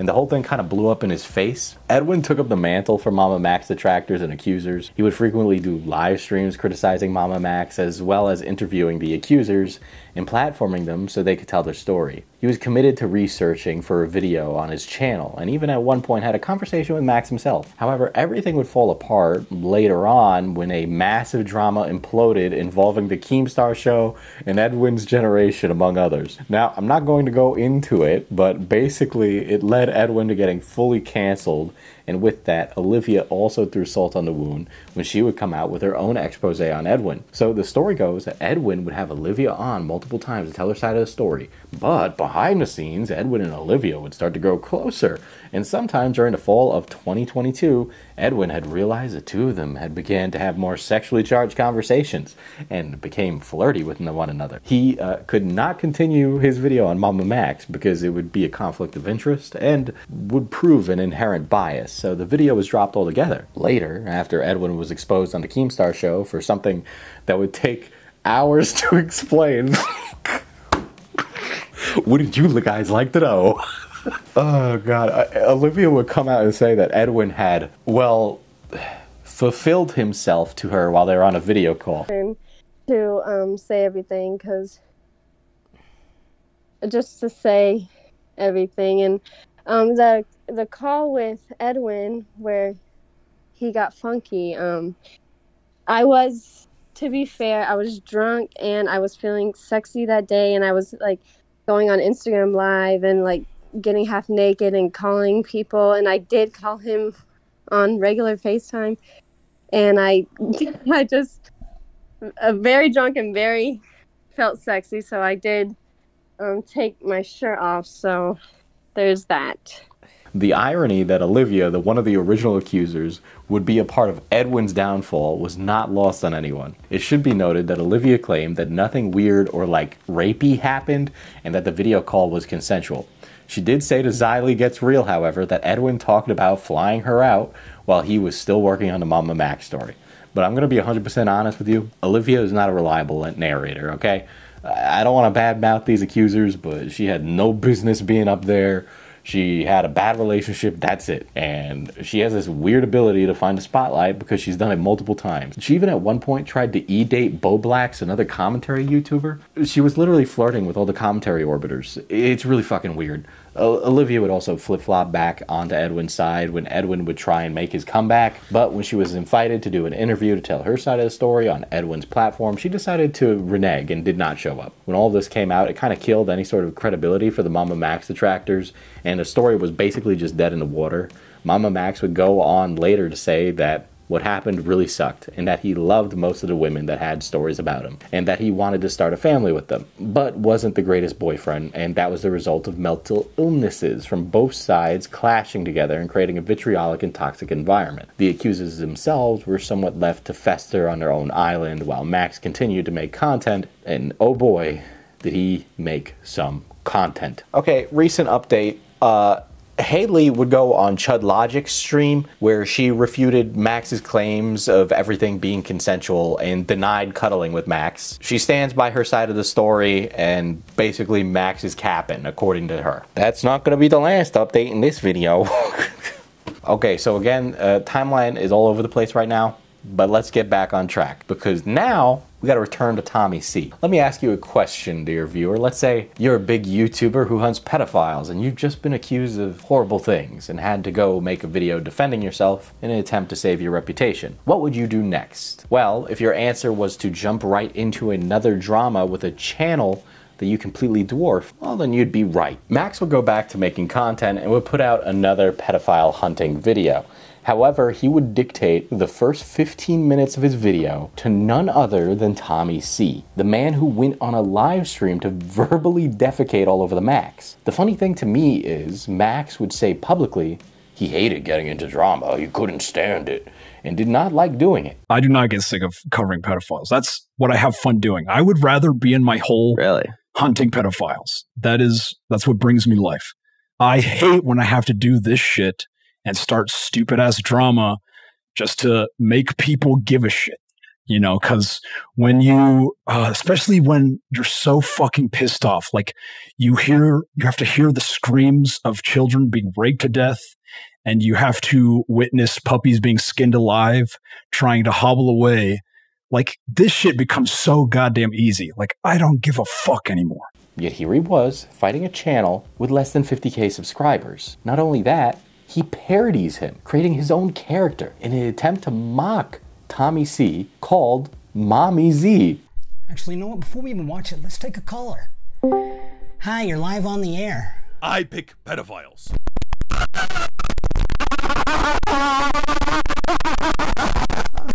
Wow. Wow. Okay. I absolutely agree. Thank you so much for calling in. I am a... So without further ado, let's get right into the video. Now, this came out of nowhere. Tommy's stream on Max was in December of 2021. The video was uploaded in August of 2022. So again, in a video titled, "This is what happened to a child predator on TikTok," Max begins his newest rendition of Find the Pedo by introducing a parody character called Mommy Z, in which he completely reenacts the famous Tommy C live stream, portraying Mommy Z reacting to MamaMax and taking callers. The cope in this intro is just hilarious, especially when you realize that he's spending time on a YouTube channel that averages 300 concurrent viewers a stream. Look, Tommy's had a great career. He's a hilarious streamer. He's been around for a long time. You should check him out. But let's be honest, when it comes to relevancy, he's not at the top of the list. Here's MamaMax giving Tommy an obscene amount of attention. That's not so bad, right? I mean, he made a funny little skit. Now it's time to get into the actual content and hunt some pedos, right? Max keeps going. Max would then reply to Tommy's clips from his stream, only referring to Tommy with his name, with the name number 4 blah blah blah, which at the time was Tommy's subscriber count. He would then showcase his intellect by proclaiming that Tommy had fallen into his trap. I'm gonna have to upset all of my fellow creators. That was a prediction, and you fell right into it, as predictable as you all are. What I did not foresee, however, was when you accidentally aligned with actual pedophiles along the way. This is the most impressive tweet on this so far. And the only guy with balls, if you ask me. And Vito's got the ball to crack this joke. I pick pedophiles. I pick pedophiles.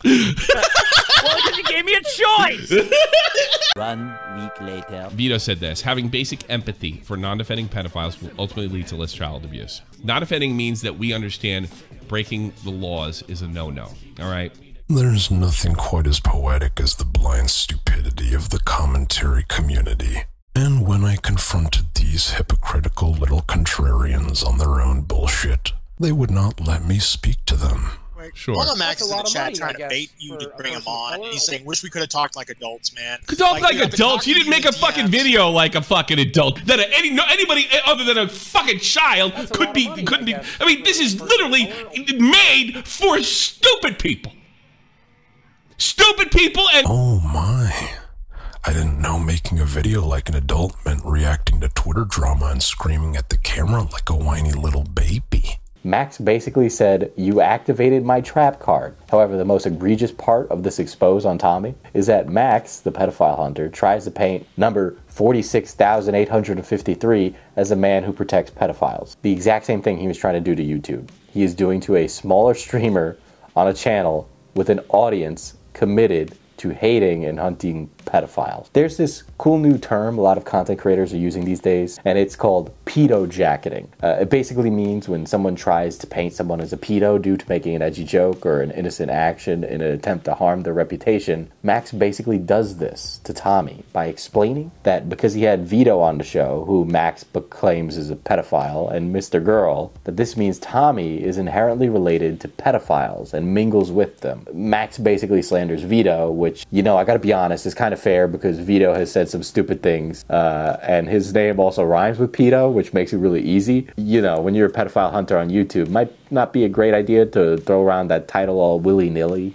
People might take you at your word. I mean, especially if you're spending weeks and weeks of research on actual pedophiles, but then you point your finger at edgy comedians who have made some stupid jokes and have done done all these dumb things on the internet. Is that really a good idea? In fact, I think Max would agree with me. Later on in his Q&A live streams, he would say this. Like telling my audience to call people pedophiles. I don't like people throwing around the word pedophile like it doesn't mean anything. I don't like that shit. And if you're doing that, please stop. Like, people can disagree with us. It's okay. Like, that doesn't immediately mean they're a pedophile. And I get why you're doing it. Like, someone says stupid shit on the internet, you want to call them, oh, okay, you're a pedo.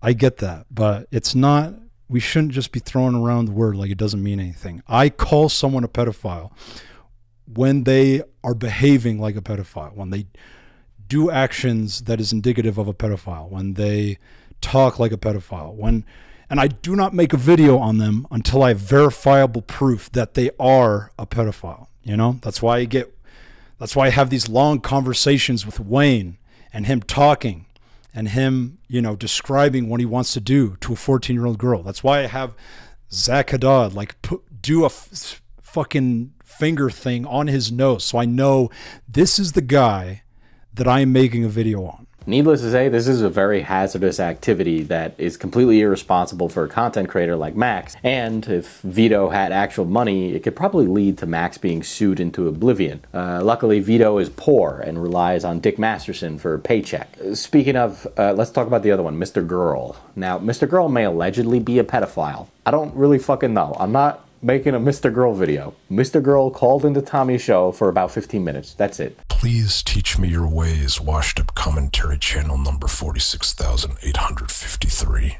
Anyway, I can see a simple conversation is asking for too much when you're busy inviting more pedophiles onto your show. Mr. Girl, 'cause you're a pedophile? You're a pedophile? You know, here's the thing about you. Like, I want to like you. Because I already like you. Oh, that's great. Well, I can't say it was the wrong choice, because your friends that did end up talking to me, let's just say they did not like the humiliation. Yet because of this, Tommy is associated with pedophiles? That's completely ridiculous. That's pure cope. I mean, Tommy gave you criticism, albeit it was very visceral and his verbiage is pretty intense.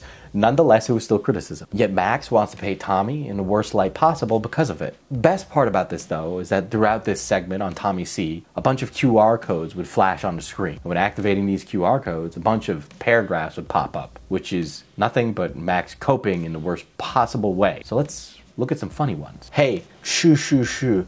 It'll be okay, little guy. You don't have to scream. Let's use our inside voices. Hugs you. Nuzzles you. I just added that in. Just tell us what's wrong. Did someone hurt you? Gently rubs your shoulders. What is this, an AO3 post? Whoa, hey, simmer down there, buddy. What's with all the hostility? I never said you or anyone else looked like a creepy pedophile. Let alone a non-creepy looking pedophile, did I? Is that why you're so mad? Do you think I called you a pedo? Well, I never did. Kisses you on the forehead. There, does that feel better? I feel like you can say it without saying it. You know what I mean? Yikes. Can't think of yikes without thinking of Tipster. Yikes, why even say something like that?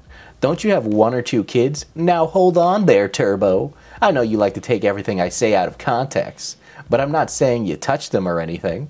I know you're not a pedophile, and I'm gonna say that out loud later so everyone knows. But what I'm getting is that maybe people are calling you a pedophile, not me, because you say and do dumb things sometimes. Yeah, maybe we should think before speaking, shouldn't we? It's okay, fella.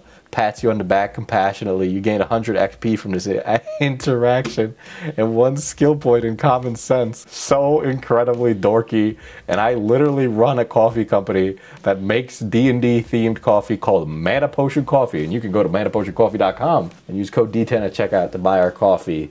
Well, kisses you on forehead. You gain 1 skill point in common sense. Okay, there's so many here that honestly, I think Max should just fuck Tommy. Max is the bottom, but I think we all knew that. He's got a... Twink Death is gonna hit him hard. It will hit him hard. Hits him all hard. Not as hard as Tommy's gonna hit him from behind.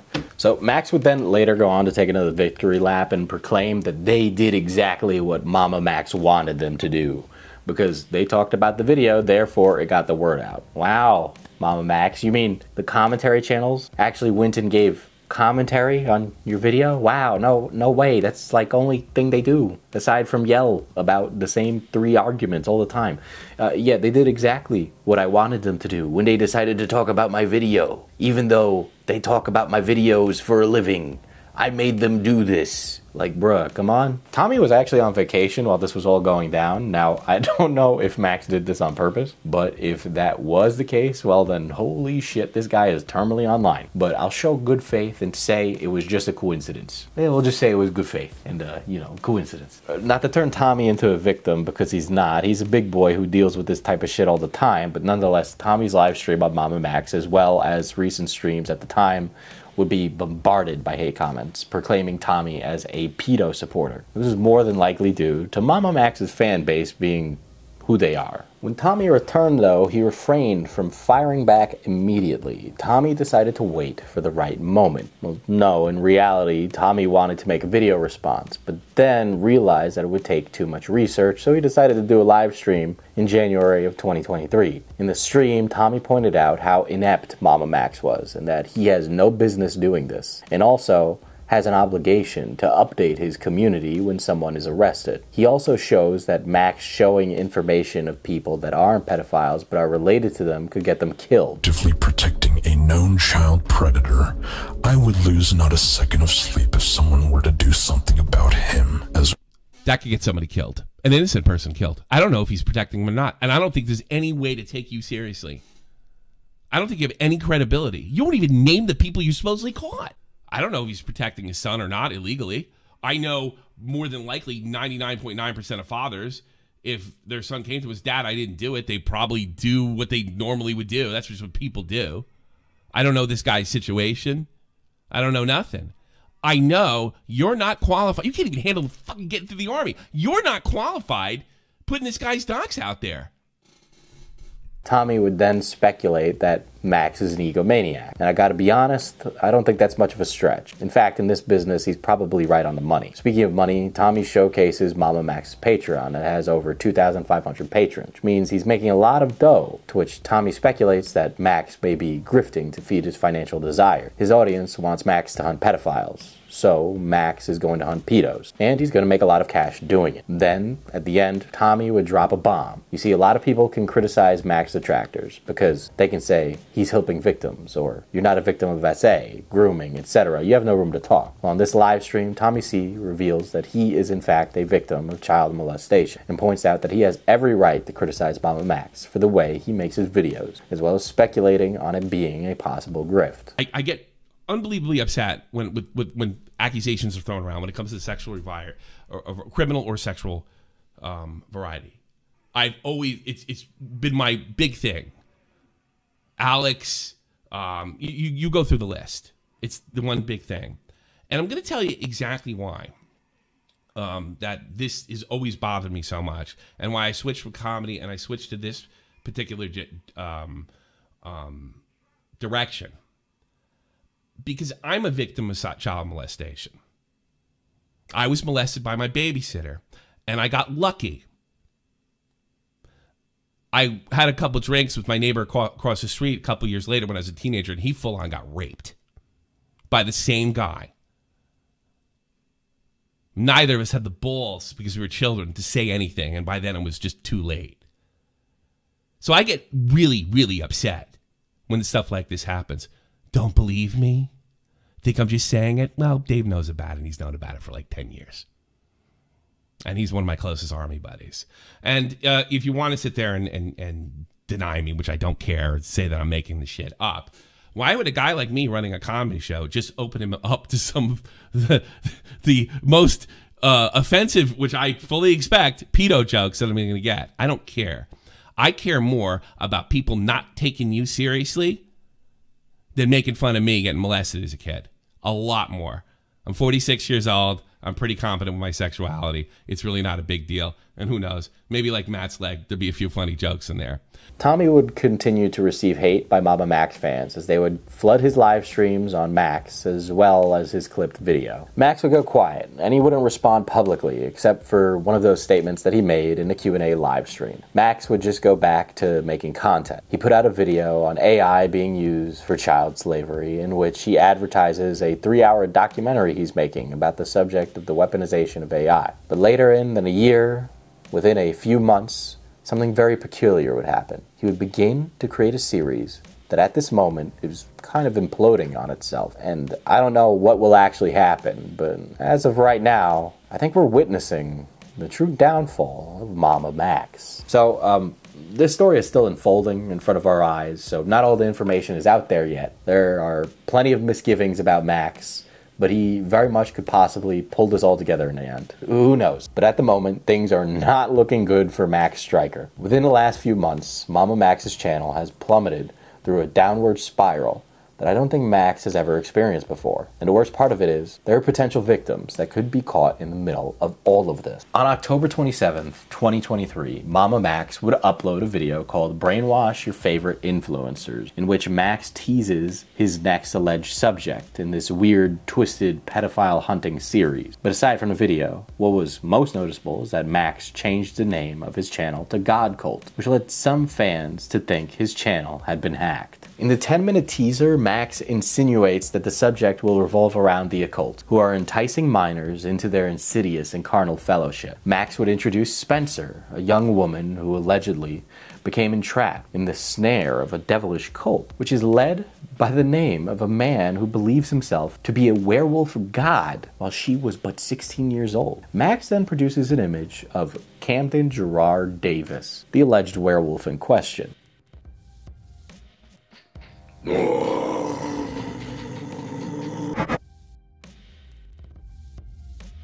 Max would provoke Davis with the threat of "Leviathans are coming for you." Max would then make another call to arms, again requesting famous YouTubers to assist him. YouTubers like PewDiePie, Lex Friedman, Mr. Beast, Joe Rogan, Philip DeFranco, H3H3, Anthony Fantano, and Corpse Husband. Max then advertised his Patreon, to which he claimed he was raising funds for Spencer so that she could legally pursue Camden, as well as the law agencies that allegedly failed her. He also used this video to call arms to other potential victims of this werewolf god, that if they see the video and wish to reach out, they can do so. Max would link a video in the description which led to Spencer's channel, which provided a 4-hour-long podcast of all the context. So for an audience to really get the story, they'd have to sit down for 4 hours and watch all of it. Some of the allegations include Camden attempting to pimp Spencer out, sexual assault, attempted murder, being heavily manipulative, revenge porn, sexually interacting with girls as young as 13 years old, and at one point, he would pee on the women as well to mark his territory, because he's a werewolf. Listen, if you want all the context, then I'd suggest listening to the 4-hour podcast yourself, really, to get a good grasp on these allegations that are being thrown at Camden. But for most people, they don't really have any idea what these allegations even are. Now, normally, Max would just do an in-depth documentary on Camden, which would create buzz and would transition into surrounding approval for Spencer and the other victims for Max's audience. But this time, he tried something very different, and it basically has failed. You see, Max was very vague in his original video. And not only that, he copied his previous pattern of trying to provoke other YouTubers to talk about it, instead of letting the content rest on his shoulders. The substance of the video should be what gets other YouTubers to have a dialogue about it. But this video is just another pestering cope fest that almost seems to use Spencer as a shield. For this reason, this new project did not go as planned, as Max would actually lose subscribers due to changing the name of his channel. Also, the comments would not be too kind towards him. In fact, they were so negative, Max was forced to turn off the comments on his video. So, on November 11th, 2023, Max, being the egotistical man that he is, decided to make another video replying to the hate comment. The video is one massive cope fest where Max places himself on a pedestal as the heroic hunter who's trying to do good in the world, and the comments are just gelatinous germs that are purposefully misunderstanding Max's intentions. He literally spends almost 30 minutes attacking comments. Unsubscribed from you today. Couldn't even make it past the first 5 minutes of this video. It's such a shame that you've fallen so hard from grace, especially since I've enjoyed many of your Life Sucks videos. But ever since you quit Life Sucks, you've been going downhill, saying really dumb shit. causing controversy and drama, and being a cynical asshole. It's honestly unbelievable. It's unfortunate that you've decided to unsubscribe after just 5 minutes into a video that tackles grave issues affecting the lives of real children. Your reluctance to engage with a video of this kind indicates your threshold for confronting reality.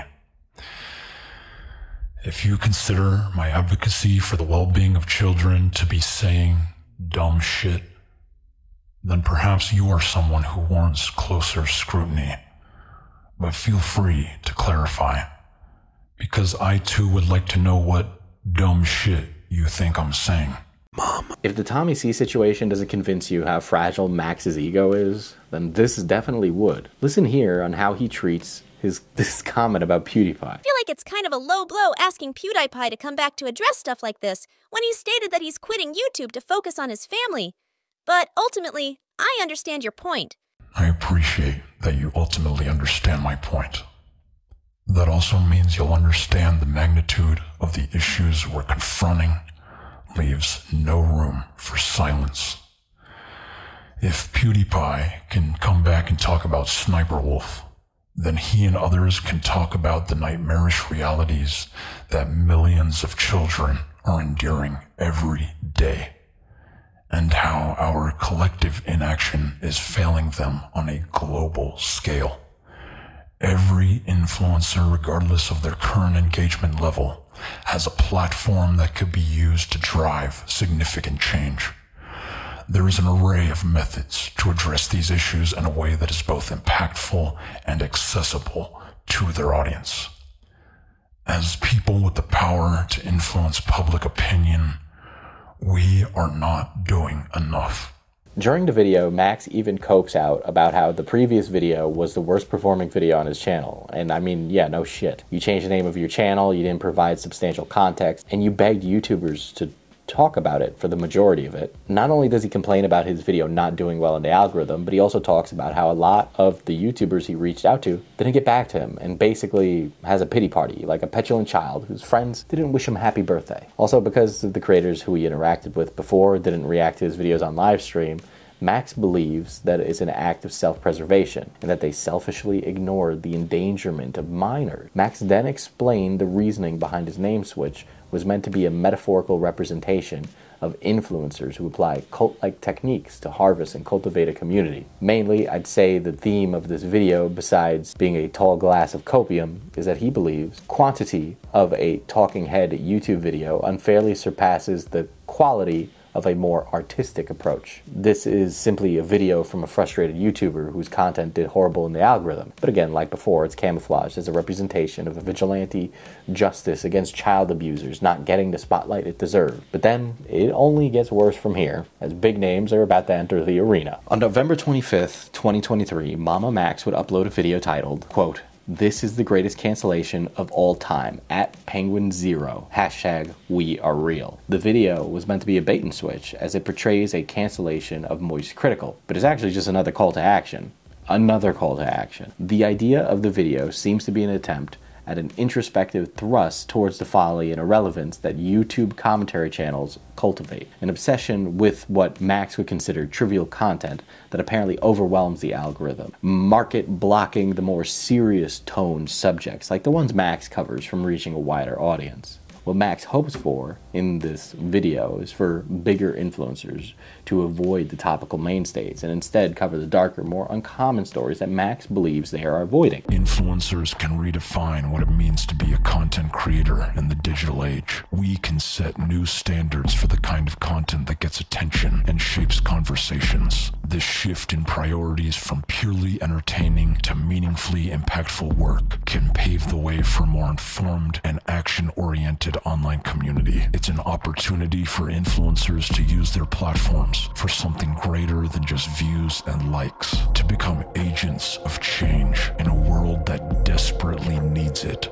Max's video would then transition into an attempt to get Charlie's attention, as Max would drop his DMs with Charlie, where he basically begged him to watch Max's original video, continuously DMing him to check up on him after Charlie went dark. It's like a jilted lover, as Max continued to be ignored. The prose within the messages become more and more manipulative. In the video to Moist Critical, Max would reveal a link in one of the screenshots of the DMs to Charlie, which would lead to a short YouTube video that invites all to find the information on the legal case that's allegedly being funded due to the authorities failing the victims. The only caveat being anyone who wants to be pertained to this information would have to sign an NDA. You are invited to a mass call between many high-profile YouTubers and the survivors of a destructive sex cult that has victimized hundreds of children. The leader is still active. This is the real deal. Law enforcement has failed us. We have solid evidence we are saving for the legal case. You will be allowed to see everything under an NDA. They have been screaming their story for the past 7 years.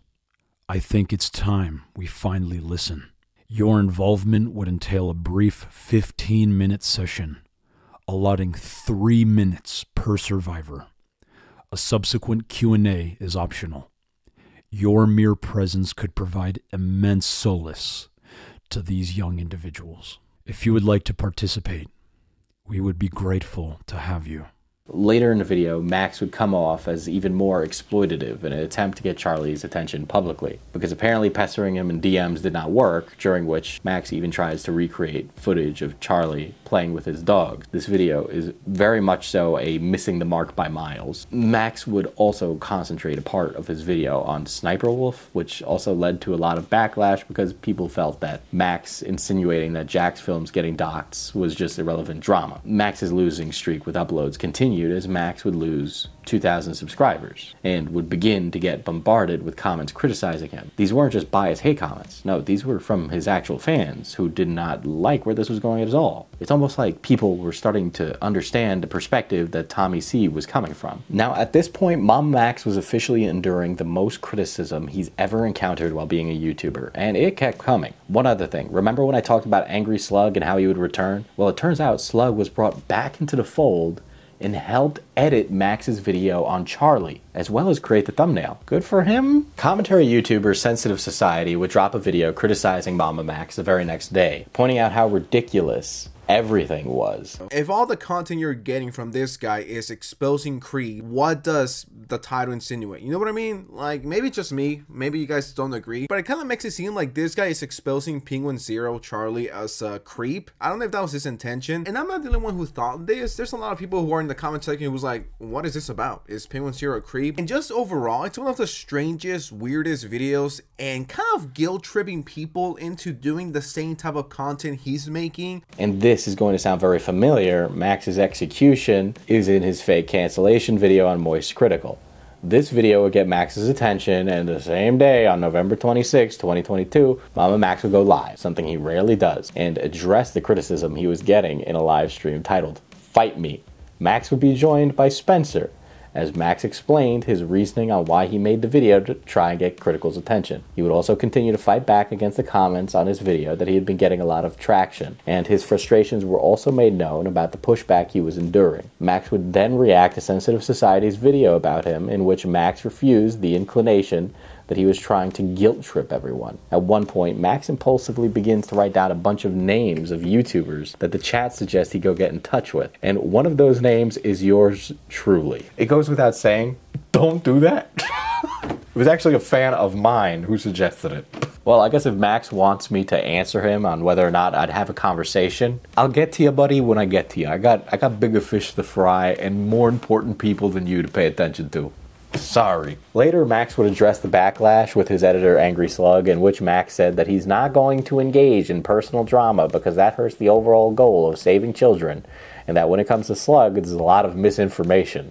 The video on Critical, as well as the live stream, opened up the floodgates when it came to public critiques of MamaMax. First and foremost, Charlie addressed MamaMax on a live stream and relayed that he was none too happy about how Max went about this after explaining that he was dealing with COVID while Max was trying to get in touch with him. Max had also changed his name back to MamaMax from God Cult after apparently did not work, and whatever weird metaphor he was going for was just completely lost on the audience. Max would do another live stream with Spencer in which Lyrics would call in to debate him. Lyrics had recently returned to commentary, and him and another small commentary channel named Colton had a back and forth with both MamaMax and Spencer, in which at one point MamaMax claimed that he did not guilt trip Moist Critical. The conversation would eventually end on bad terms when Lyrics used the dreaded R slur, which is ironic given that Max was mad at Corpse Husband for throwing him under the bus due to the use of that slur. Max would then end up kicking Lyrics and Colton from the call. Later, Mudahar would call in, and the two would have a more controlled conversation where Mudahar acted in good faith and explained to Max that, again, Max's execution was poor, and that if he wants to tell an actual story, it's there for him to do so. Seriously, this story is about a man who thinks he's a werewolf who preys on children. People are going to watch that either way. Max more or less agreed, but then the next day, Tommy C did a stream, and Tommy would again speculate if Max was a grifter. Muda would call into Tommy's stream and would agree with Tommy on the fact that something just doesn't seem right, and promise to look more into the story. Tommy would then have a DM exchange with Max, which would later drop on Twitter. Soon after that, other content creators would join in on the criticism, and eventually MamaMax's whole fan base, as well as his Reddit, began to question Max's intentions. In fact, some of these people were even questioning the validity of previous content, and believed that they had found proof that he may have faked some of it. All of this is mainly equated to MamaMax producing a complete misfire, that his audience is waiting with bated breath for him to come correct. Max would also apologize to Charlie in a pinned comment to his video, as well as changing the title and thumbnail. Now, there was a lot of debate on whether Max should go to the authorities about this, and Spencer did say that at the time she had reported Camden to the police, and other victims have come forward since then. And there have been attempts to obtain arrest records from Camden, as well as police reports that were allegedly made in 2017. Some of this has come to fruition, but nothing has been confirmed as of yet. But recently, Max put out a short proclaiming that he is in contact with Camden's local authorities and that an update is on the horizon. Anyway, there was an update. On January 5th, 2024, MamaMax went live again, and it got even worse. The first part of the stream was dedicated to the new victim of Camden Davis. And in the stream, Max gives updates in which he states that they are not going to civil route and are raising money so that all the victims can fly out to Georgia to report the alleged werewolf pedophile together. However, near the end, Max ended up addressing the commentary community and got pushback from multiple creators. Hi, Xylee. Hey, Max. Now, we've talked before. You should have known me coming up here would probably not be a good idea. I think it's a great idea. I don't know. I don't think so. Because you're not listening to anybody else. So what makes me think you're going to listen to me? Because I'm going to tell you now, Lyrics had hella good points. Muda, once again, had hella good points, and you're not listening to them. And every time Muda talks to you for 2 times in a row, I think it was 2 live streams in a row, but 2 times Muda has talked to you, you act like your daddy whooped your ass, and you look like you're about to cry because you know his ass is right. But yet, you don't do what he says. What is wrong with you? You plan to go to the police, right? Of course. So what's the point past that? Because then you're talking court. So then if you go to police and they say, okay, yay, we're going to go get him or whatever, I don't know, live in a dreamland, whatever you want to feel. Are you going to court after that? I'm unsure about the entire process. I think that's the job of the district attorney, but the survivors would likely appear as witnesses. Okay. What bothers me is your answer right there. You've been doing this for 5 years and you don't know how the process goes? How many people have you actually caught? I've never been to court. Oh, well then shit, that makes sense then. There you go, folks. Okay. There you go. Lyrics, Mudahar, Smaggle Daggle, Siley Gets Real. It was another stream in which he spiraled and even ended it with a bit of Max foreshadowing his channel. And honestly, it's not looking good. Now, I just want to say on record that I'm not doubting Spencer's accusations. This video is not about Spencer. We'll eventually see what happens, and what I'm pointing out is how Max has gone about this. If there's one pattern I've found while researching MamaMax, is that Max has a disoriented design on how to progress through social media, and it leads to piss poor execution. If Max would just create the content and tell the story, this would lead to more eyes and ears. He wouldn't have to go drum up drama to create a spectacle because he's a talented filmmaker and his content is above par. In fact, his content sets a higher standard than really anything else on this platform. Look, I don't know if Max is a grifter or if he truly wants to help victims, but ultimately a YouTuber's ego has always been their downfall. And I think this case resonates in the same way. Take Moist Critical for instance. Charlie is a man who helped out Max not once but twice. 2 times Charlie has used his platform to lend a helping hand to Max, even brought Max up to the CEO of YouTube, and Max throws it all away because he didn't get a response in DMs. If that's not a fragile ego, I don't know what to tell you. Max has to control his ego if he wants to get anywhere with any of this. He has to buckle down and just make a video and not get caught up in the weeds of what people like Tommy C think. He also has to realize that he's never going to change the world with a YouTube video, and that there's a lot of people that just don't really want to watch his type of content. They just want to watch stupid gamers like XQC scream unintelligible nonsense in their microphone. Max has an audience that will watch everything he makes, but as long as it took him to make it to the top, that fall from grace can happen really quickly. So my advice to MamaMax is to quit being a bitch and make the fucking video, or this will actually be your downfall. If you really want to help people, just make the fucking video. It's not that hard. Another quick update. While working on this video, there's been tons of new updates that have been transpiring literally as we speak. If more comes to light, I guess we can expect a part 2. So if you like this doc, you can go check out my documentary playlist that's filled with video essays like this one. I'd like to give a special shout out to the research helpers on this one. You can find the links down below, of course. And take care, be well, and MamaMax, bro, if you fucking get distracted with this fucking video and you're done. Thank you all for joining the stream and participating in this conversation.